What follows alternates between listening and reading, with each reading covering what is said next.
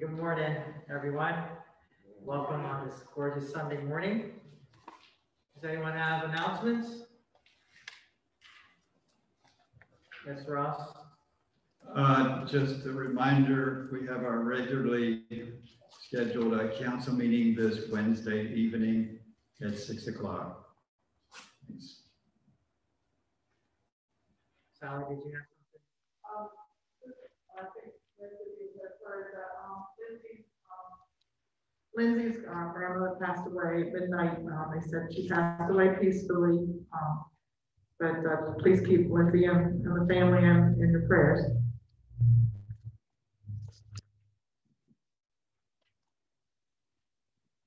Other announcements this morning?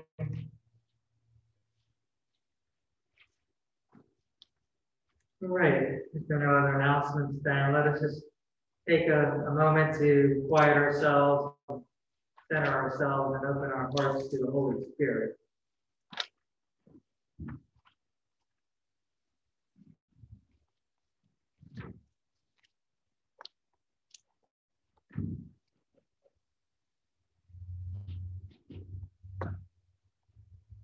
Amen.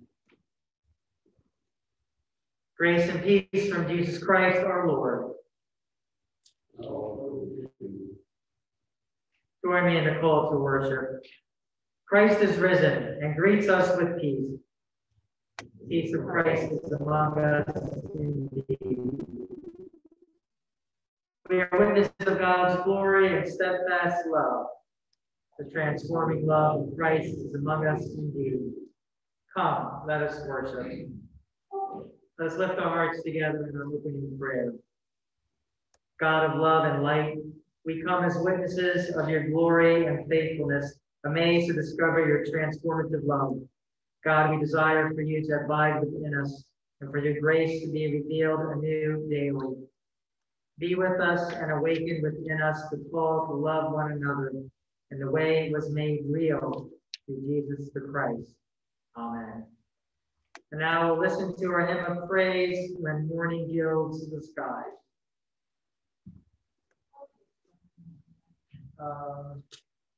86.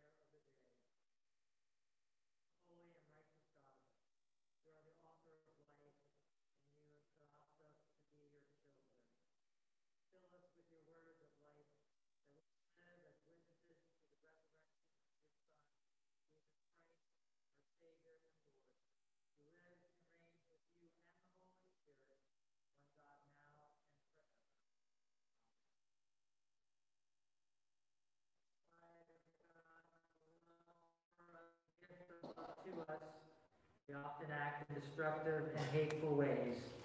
We close our hearts to God and disobey God's law. Together, let us confess our sin. Ever-present God, forgive us when we stand in disbelief and comfort us when our fears outweigh your peace.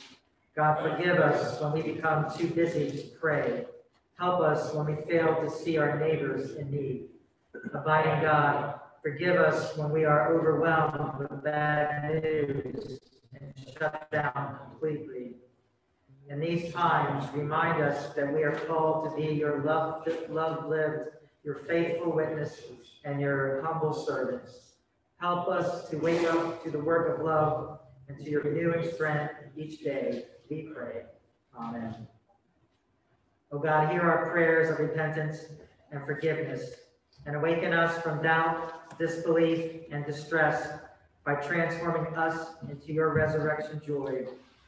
God, we desire for your loving spirit to be among us, to comfort us in our fears, and to renew our faith. Amen. And now we'll have the reading of our Holy Scriptures. Our first reading is from Acts 3, verses 12 through 19. Peter addressed the people.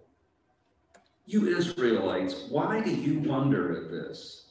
Or why do you stare at us as though by our own power or piety we had made him walk? The God of Abraham, God of Isaac, and the God of Jacob, the God of our ancestors, has glorified his servant Jesus, whom you handed over and rejected in the presence of Pilate, though he had decided to release him.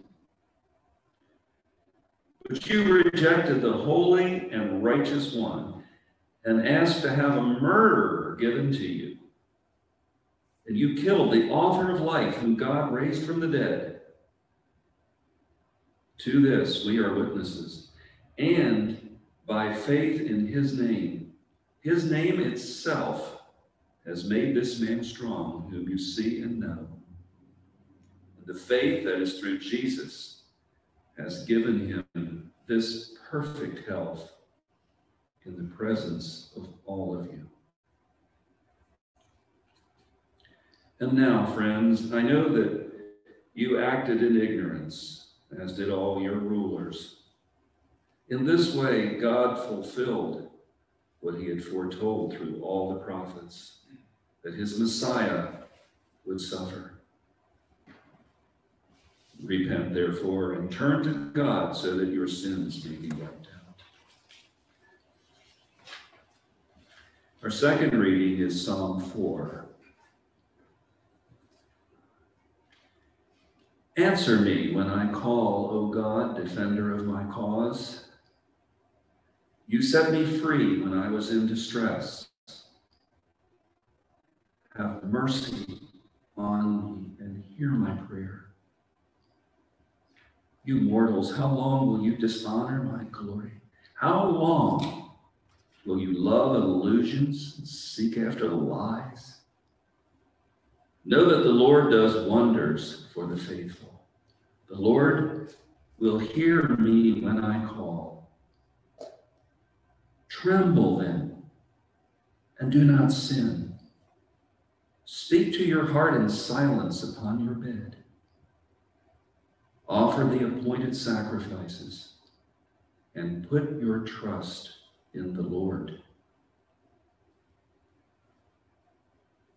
Many are saying, who will show us any good? Let the light of your face shine upon us, O Lord. You have put gladness in my heart, more than when grain and wine abound. In peace I will lie down and sleep, for you alone, O Lord, make me rest secure. The third reading is 1 John 3, 1 through 7. See what love the Father has given us, that we should be called children of God. And that is what we are. The reason the world does not know us is that it did not know him. Beloved, we are God's children now. What we will be has not yet been revealed. What we do know is this: when he is revealed, we will be like him, for we will see him as he is. And all who have this hope in him purify themselves, just as he is pure. Everyone who commits sin is guilty of lawlessness. Sin is lawlessness. You know that he was revealed to take away sins, and in him there is no sin. No one who abides in him sins. No one who sins has either seen him or known him. Little children, let no one deceive you. Everyone who does what is right is righteous, just as he is righteous. Our gospel lesson this morning is found in the Gospel according to Luke from chapter 24, verses 36b through 48. Listen to the word of God. Jesus himself stood among the disciples and said to them, "Peace be with you." They were startled and terrified and thought that they were seeing a ghost. He said to them, "Why are you frightened, and why do doubts arise in your hearts? Look at my hands and my feet. See that it is I myself. Touch me and see For a ghost does not have flesh and bones, as you see that I have. And when he had said this, he showed them his hands and his feet.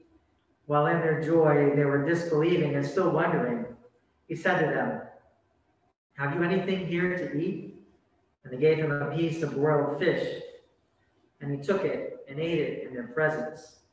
Then he said to them, these are my words that I spoke to you while I was still with you, that everything written about me in the law of Moses, the prophets, and the Psalms must be fulfilled.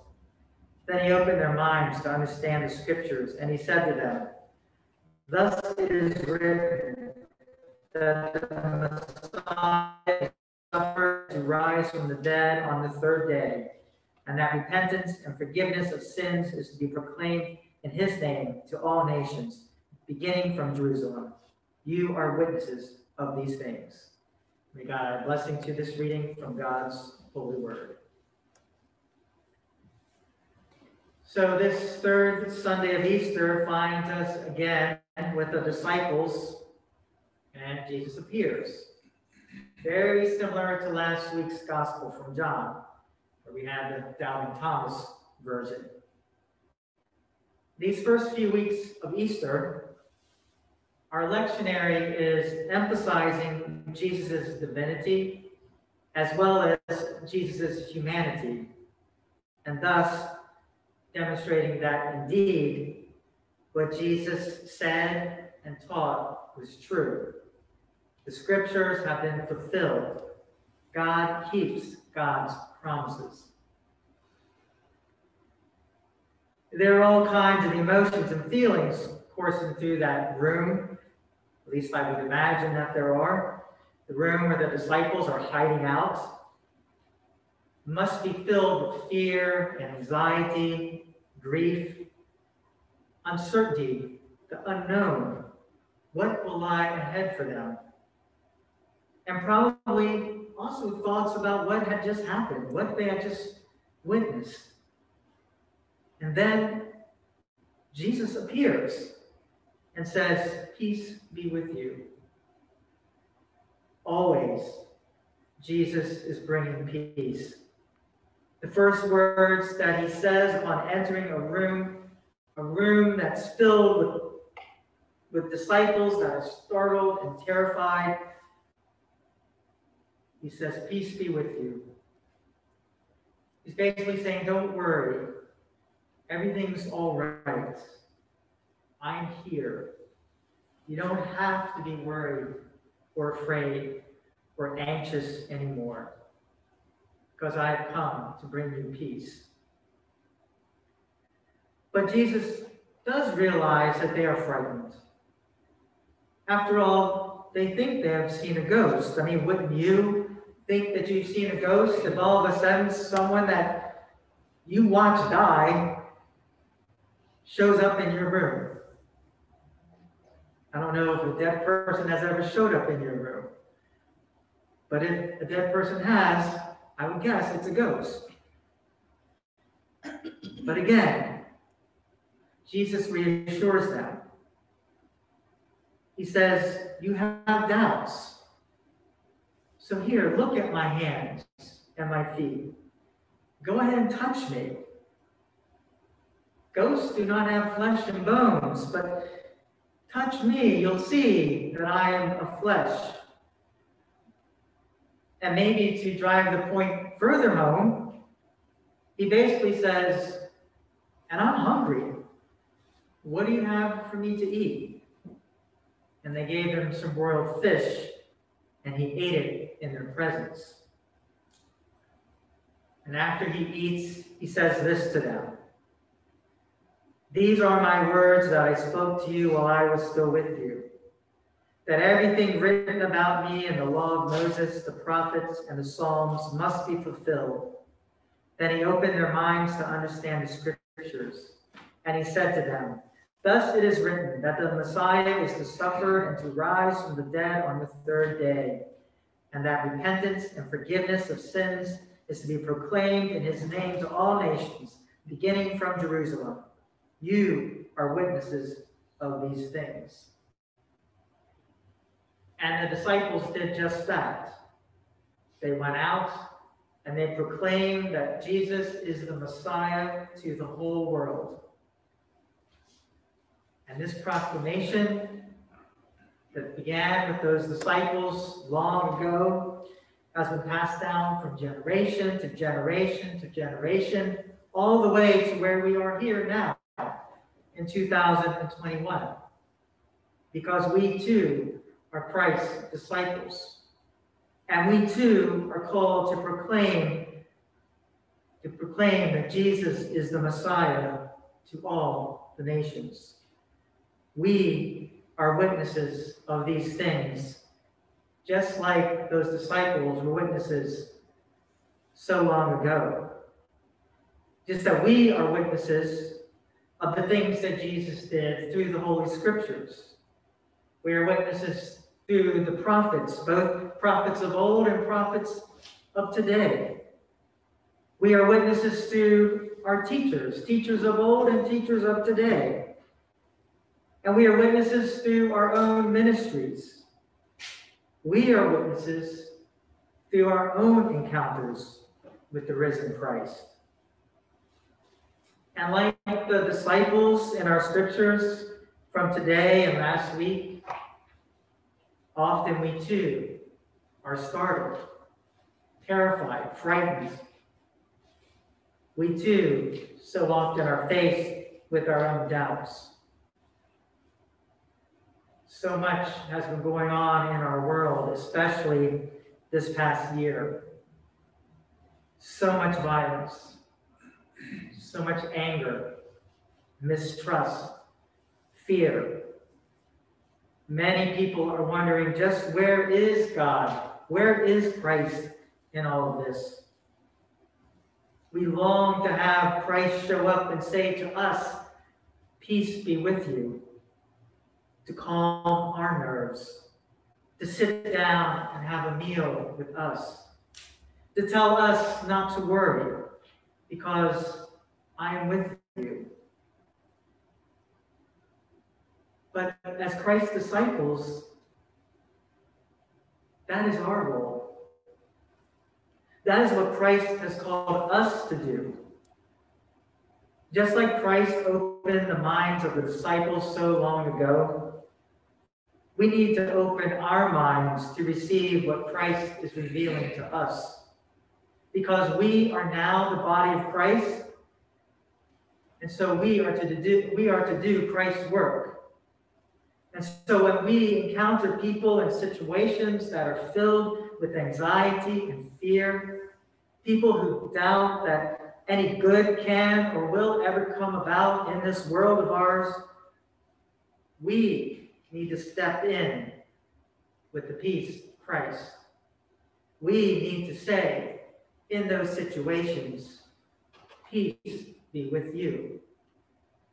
We need to share the love of Christ to alleviate anxieties and fears, to cast aside doubts, to reassure people that although things may be difficult now, that we are never alone, that Christ is with us always, to lead and to guide us, to see us through however long that dark tunnel may be, into the light of day, into the light of Christ.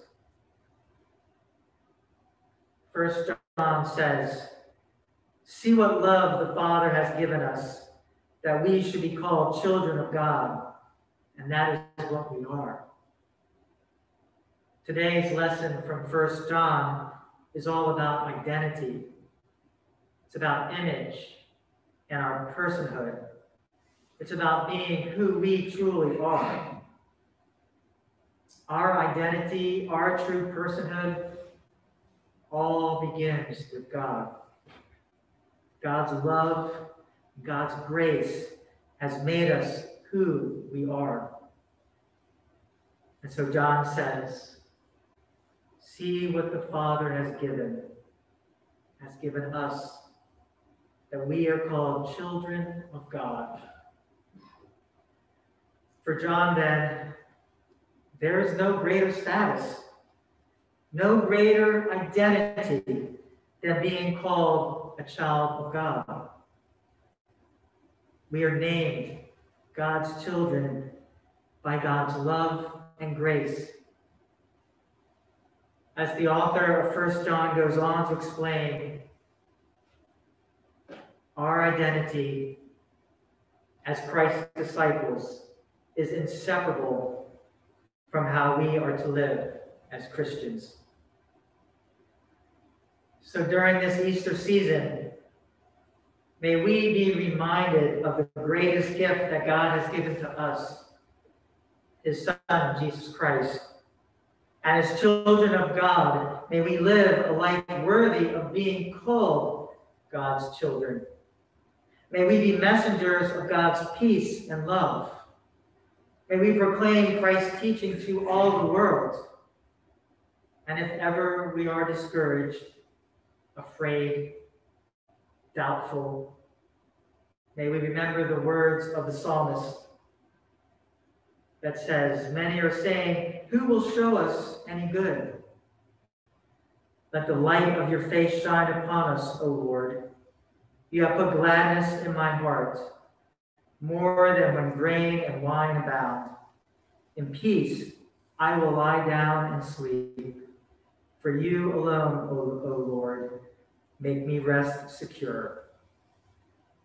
May you rest secure in the peace and love of our Lord and Savior, Jesus Christ.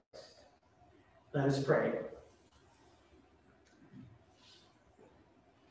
God, thank you for calling us your children. Thank you for sending your Son to us to show us how to live and to bring us new life and everlasting life. We pray that our hearts and our spirits and our whole beings can be open to receive whatever you reveal to us.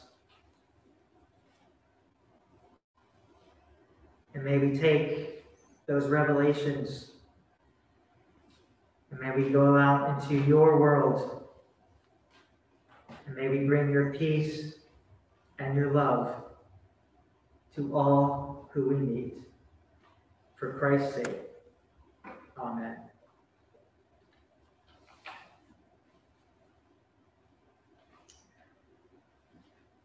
As we prepare for offering, remind you our offering plate is in the back. If you have offering and are able, we ask you to leave it at the end of our service. God invites us to bring the fullness of who we are into worship and to share the fullness of who we are with the world. So it is God's holy invitation that asks us to pause and wonder what we want to offer of ourselves to the world. Time, presence, kindness, financial support, prayers. In these moments of quiet and reflection, what is it that you have to offer this day to bring God's peace on earth?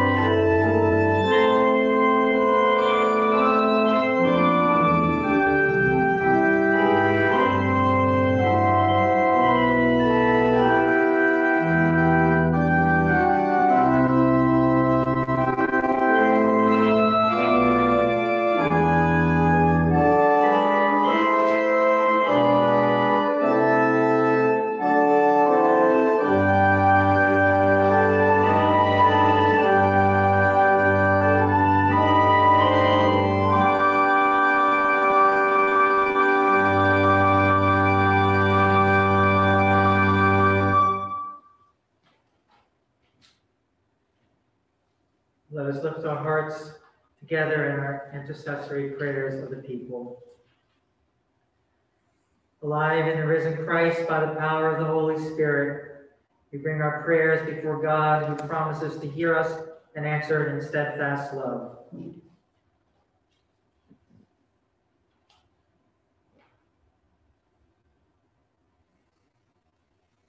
Living God, in the midst of Easter joy, we are still filled with questions and wondering.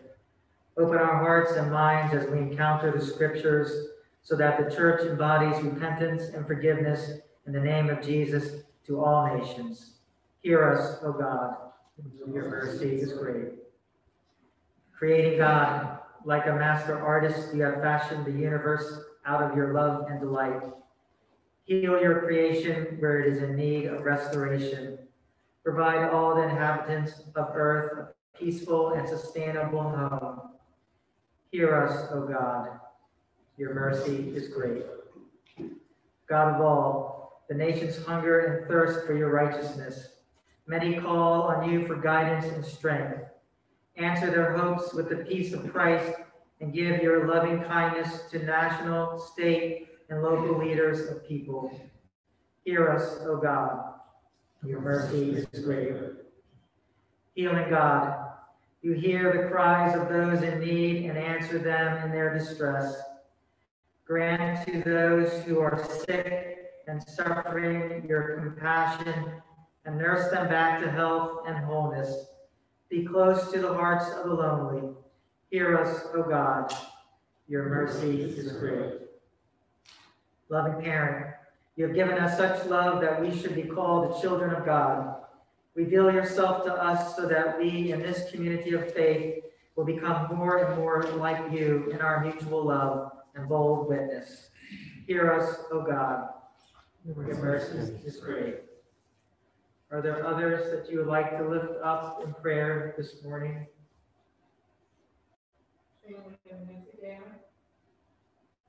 Hear us, O God, your mercy is great.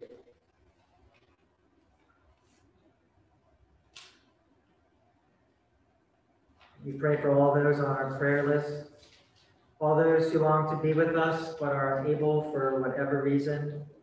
We pray for the lonely, those who are hungry, those without a home, those who have pains and longings and sufferings that we cannot even imagine.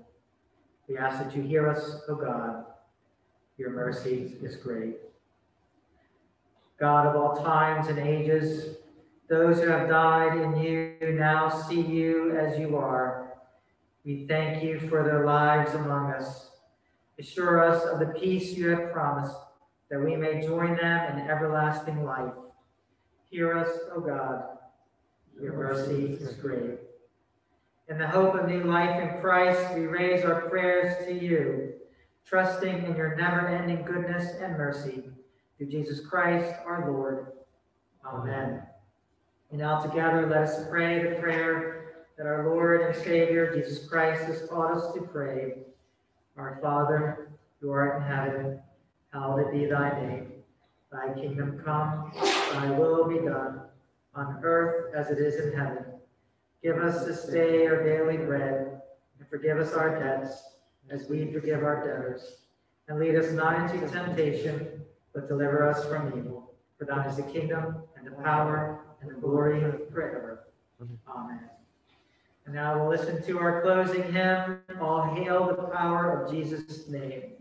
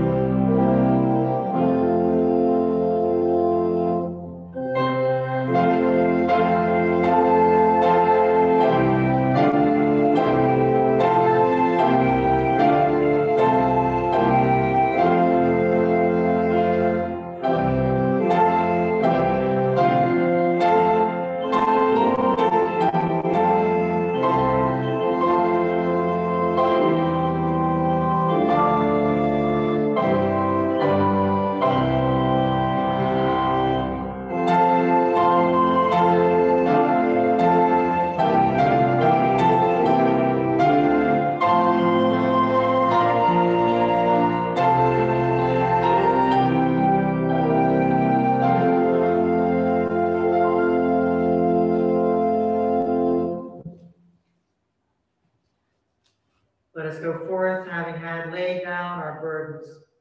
Let us go forth rich in spirit, knowing God has a plan for our lives.